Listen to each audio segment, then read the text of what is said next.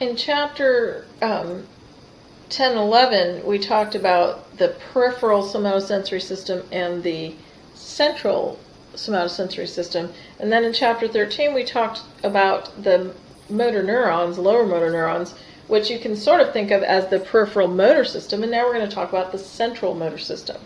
So there is a lot of information in chapter 14 that we are not necessarily going to cover. We're going to talk about some of it, but not all of it. So stick with your learning objectives to figure that out. I want you to be able to state where each of the 5 main types of motor tracts, and they're listed there, start and end, and what type of information is transmitted in each tract. And I want you to be able to describe the signs of motor tract lesions.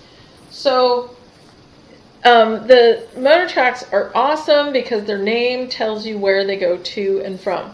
So like a cortico-spinal tract goes from the cerebral cortex to the spine. So all of the motor tracts, you notice, end up with the word spinal, meaning they all end in the spine. That's where they synapse with the lower motor neurons, and they come from different areas of the brain. So that kind of hopefully helps simplify it a little bit. But we talked about how the peripheral information from the somatosensory system comes in, it goes to the spinal cord, then to the brain decides if a motor act is needed, and then it goes out through the motor tracts down to the lower motor neurons to produce a movement.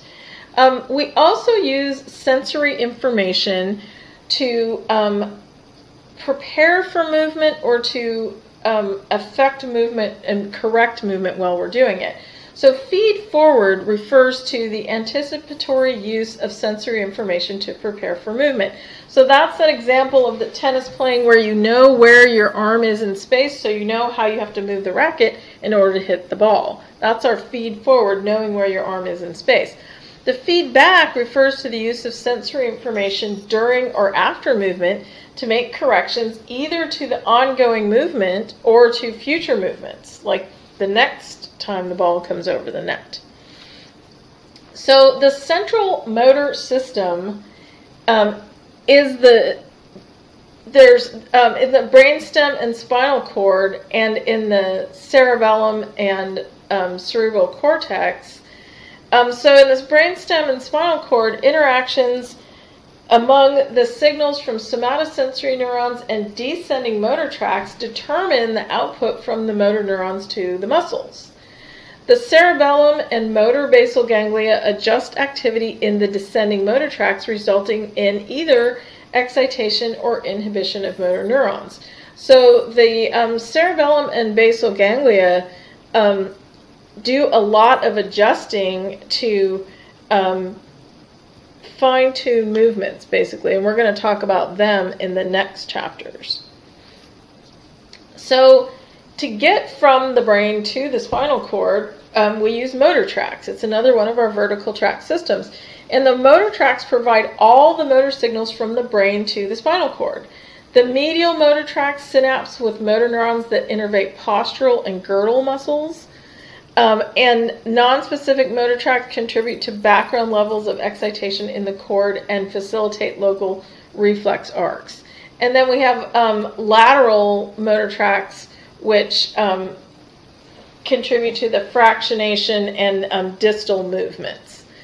So the postural and gross movements are controlled by the medial motor tracts. You can see in this diagram from page 261 in the book that those tracts are all running in the medial part of the spinal cord, the spinal column. So motor tract activity controlling posture and gross movements usually occurs automatically without conscious effort. Medial activity can occur before a person is consciously aware of a stimulus. So a loud noise might happen behind you, and your eyes and face turn toward the noise before you're even consciously aware of that auditory stimulus. So a lot of the information that goes on in these medial motor tracts is automatic. So 3 tracts: the reticulospinal tract, which facilitates bilateral motor neurons innervating postural and gross limb movement.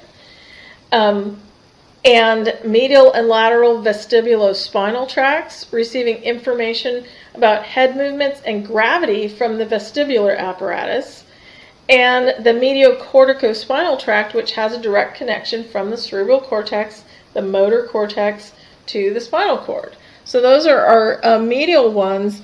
And in that diagram on page 261, it shows really nicely those 3 different tracts, and they're different colors. Not in real life, but in the book they are.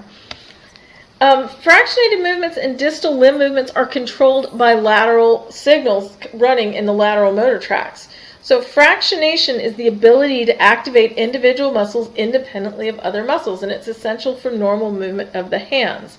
So without fractionation, it says the fingers and thumb would act as a single unit, as they do when picking up a water bottle or a cylindrical object.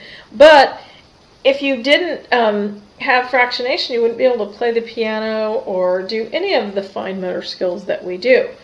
Motor tracts that descend into the lateral spinal cord and synapse with laterally located motor neuron pools in the ventral horn. Those are the lateral corticospinal tracts. So there's another tract, the cerebrospinal tract, that shows in the diagram here. The lateral corticospinal tract is that big red one.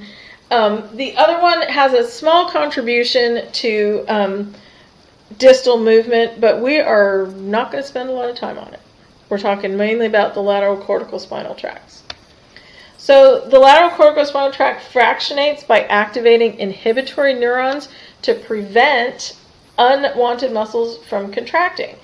So the lateral corticospinal tract is the most important pathway controlling voluntary movements. So the information that runs in this pathway is voluntary information from the primary motor cortex coming down to tell our muscles what to do. So the primary motor cortex is located anterior to the central sulcus in the brain in the precentral gyrus. So it's between the prefrontal cortex, where we make our decisions, and the sensory cortex, which is just posterior to the central sulcus. And so it's in that sweet spot in the brain, getting sensory information and decision information. There are 2 regions anterior to the primary motor cortex that are involved in preparing for movement. One of them is called the premotor area, and one is called the supplementary motor area. And we will talk more about these when we're talking about the cerebral cortex later on in the quarter. So in the next section, we're going to start talking about signs of motor tract lesions.